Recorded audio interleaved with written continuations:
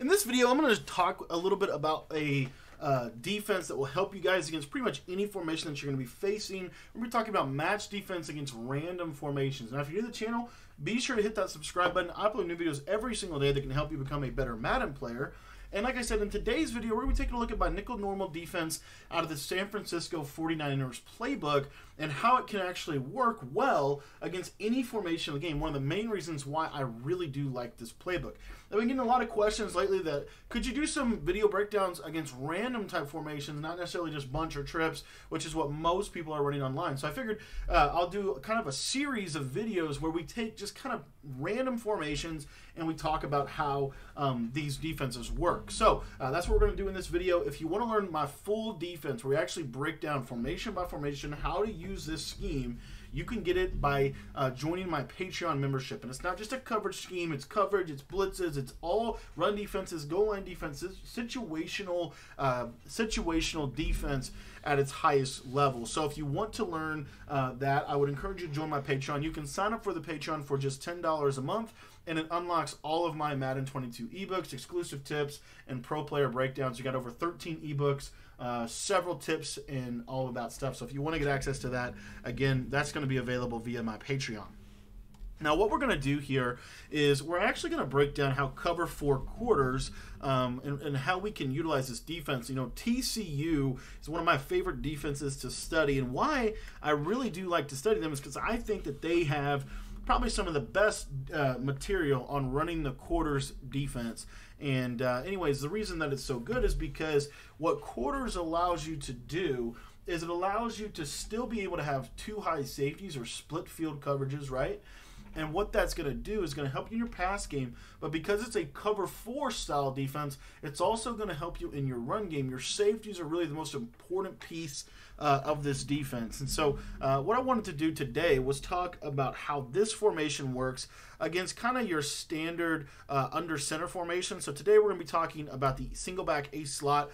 This is also very similar to how this would work against the gun A slot, because the only difference really is just where the running back is. So I'm just going to have some kind of standard concepts here, and then I really want to show you how this can help also be able to stop the run just as much as it is very effective against the pass, okay? So anyways, let's just jump into the video. Like I said, if you want to get the full ebook, there will be a link in the description below where you can get that. But let's talk about these concepts. Okay, guys, so the way that quarters is going to work is quarters is a a pattern matching defense. So basically what that boils down to is what we want to do is the center and the quarterback, they're basically going to divide the field in half. And I've said this a lot, but I'm going to say it again. If you can count to 3, you can play quarters coverage. What that means is it's using a numbering system to tell you how the defense and the defenders are going to relate to the offensive players. So in this example, what you've got here is we've got a wide receiver to the left. Okay, that's Mike Evans. He would be considered the #1 receiving target on the left side of the field. The #2 receiver in this example is going to be Antonio Brown. So he's the #2 receiving threat on that side of the field.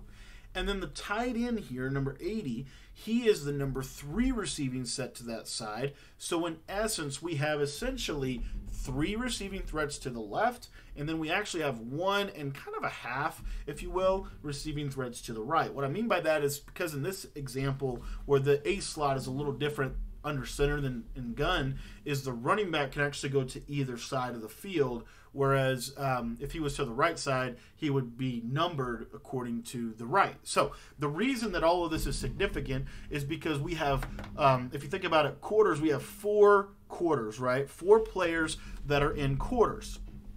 And the way this defense is supposed to work is it basically kind of operates under the assumption that generally speaking, you're not going to get 5 verticals, you're going to get 4 verticals. And so essentially what we're going to do is we're going to have man coverage on 4 vertical routes, and then if the back goes vertical, then the rest of the coverage will definitely flood the vertical, but we're basically kind of anticipating that the back is not going to go vertical. However, the back might go on a little wheel or a little running back in route or a little curl, something underneath, right?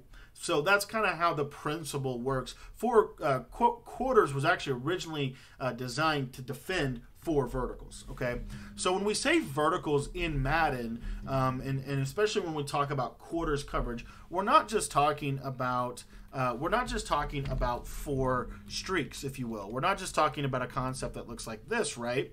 We're also talking about a concept that might look like this, for example. Could be considered a 4 verticals concept, right? Because a vertical route is 10 yards or more, okay? In Madden, that might even be like 7 to 10 yards or more, right? So, for example, if Brown were to go to the flat, that would not be considered a vertical route. But if Brown goes on a curl, that would be considered a vertical route. However, if Brown goes on a hitch, that would not be considered a vertical route. So you see a little bit of a difference here. Based on how far they go down the field, that's what kind of tells the defense that they're in a vertical route. So when we talk about quarters and we say, how does quarters relate to a formation like a slot? Well, what we have here is we have an outside quarter to the left. Now, that number 1 corner on the outside, that's over the top of Mike Evans in this example, he is relating to Mike Evans, right? The number 1 corner relates to the number 1 receiver. So if the number 1 receiver runs a vertical route, remember, 7 to 10 yards, right? So a deep dig, a curl, an out, a streak, a post, a C route, right? Then the number 1 corner is going to convert, and he's actually going to play man-to-man on that player. Now, if you think this out, the way quarters works, this is one of the reasons I like it so much, is because now if you take a look here, Justin Simmons, he's an inside quarter, and he is going to relate to the number 2 receiver. So notice how we've got our slot cornerback that is over the top of 81. What we're going to get is this guy is going to bump him if he goes on a vertical route, and he's going to basically deliver him then to Justin Simmons, who will then take him if and only if he runs a vertical route. So if Brown runs to the flat, for example, then Callahan will take him. If Brown runs a slant, Callahan will press him and then deliver him to the 3 receiver hook here, this linebacker. Okay? This backside safety Fuller is actually going to relate now to the vertical threat of 3. And the 3 in this example, the number 3 receiver would be O.J. Howard, right there, that tight end. So if that tight end goes a vertical, then Fuller is going to take him, unless number 2 runs to the flat, then Simmons can work to number 3. Okay? And then, of course, on the back end here, the tight end is going to be covered by this outside quarter. So if the tight end runs a deep corner, this outside corner will guard it. Now, where this can change a little bit is if the tight end goes under, but we talk a little bit more in depth about that in the game plan or in the Patreon. So if you want to check that out, that will help kind of understand that a little bit better. Okay, so to illustrate this, let me just draw up kind of a standard route combination that you might get out of this set. You might have seen this route combination before, but basically something like this, right? So on the left side, the number 1 receiver is going to go to the post. So what should happen is that number 1 corner should match him vertically and take that away. In this example, the number 2 receiver is actually going to run to the corner. So what we need from that quarter flat defender's got to get out there and jam him, and then Simmons needs to be the one to take him. And then what we should get is a swap off, and that quarter flat should take that tight end to the flat. And then on the right side here, we've got that quarter. He is going to guard that tight end because, again, he's going on a vertical route. If the tight end does not go on a vertical route, then that quarter defender won't guard him. If the tight end does go on a vertical route, the quarter defender is responsible to guard him. Okay, so you see that's how the play looks. Let's go ahead and just snap it here, real simple. You see we get a jam there. Simmons goes to the corner and takes the ball away perfectly, just like we want him to do. Now, a little pro tip out of this coverage is one of the things that I like to do is move my safeties into the box. This is really going to help for run defense, but it's also going to help in terms of just the general coverage that you're going to see. You're going to notice right here, let's say I run a concept that looks basically like this, if you will. Watch how this quarter defender on the left is going to drive on that, and you see that right there. Makes a very nice play on that out route. Okay?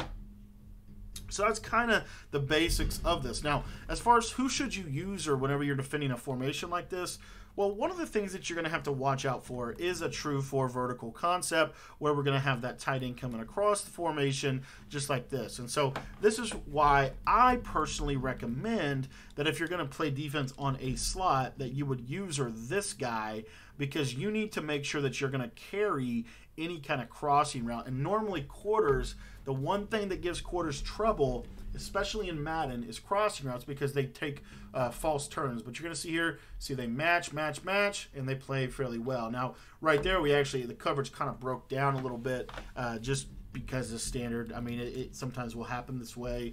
Typically, you'll see here, let me show you one more time here. You see that circle receiver should be carried, and we're getting a little bit of a breakdown in the coverage. Part of this is, again, with quarters, what you have to be careful with is, in my opinion, you have to be careful with bringing these guys too far down in the box, because for whatever reason, if the AI doesn't see the route, sometimes that can be problematic. But typically, this is basically what you're going to do here, and then I'll show 4 vert. So a true 4 vertical, you see here, carry, deliver, and you see that the tight end should be basically bagged based on the coverage. Okay, now we haven't talked a lot about palms, but palms is actually a coverage I really like against any kind of set that looks like this.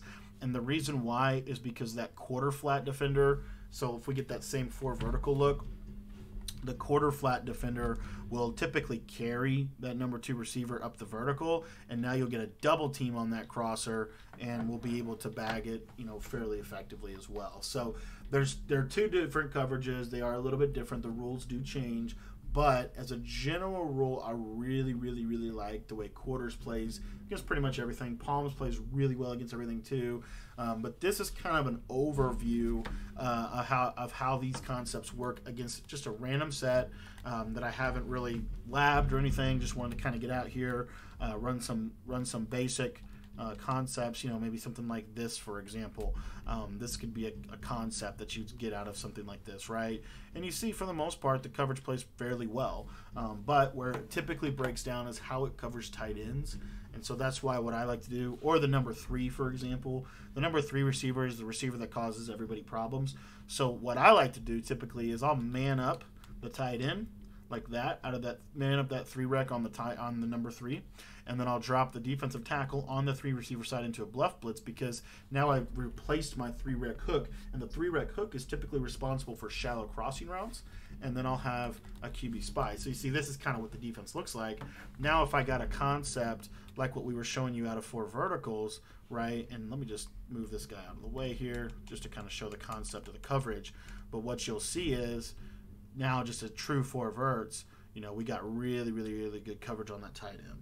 Okay, so obviously there's more to be talked about here. We talk a lot more about this stuff in the ebook, but as a general rule, this is kind of how it works. Now, last piece of this is how this works against the run, and this is one of the main reasons why I love this defense, because if you take a look here, because they're in inside quarter zones out of a cover 4 based defense, they are in the run fit. So if you watch those safeties, at the snap of the ball, they're going to come down and they're going to make plays in the run game. So you don't even have to do that as a user. Now, you obviously are going to help in the run game, but these safeties are really responsible for kind of setting the edge for you, coming down, making a lot of plays in the run game, which really does help a lot when we talk about, RPO bubble, inside zone, 0-1 trap, stuff like that. Some of those interior runs that you're going to get out of a gun set, and also some of those stretch runs that you're going to get out of a set like this. So anyways, this was just a brief overview of a slot. I hope it was helpful. I want to thank you for watching the video. And if you're still watching this and you want to learn more and just become a better Madden player, I would really encourage you to join my Patreon. There's a link in the description below that you can click on. So if you're interested, remember, by joining, you're going to get access to everything, all my ebooks, all my tips, everything for one price of just $10 a month. So if you're interested in doing that, head on down to the description right now and just check out that link to the Patreon.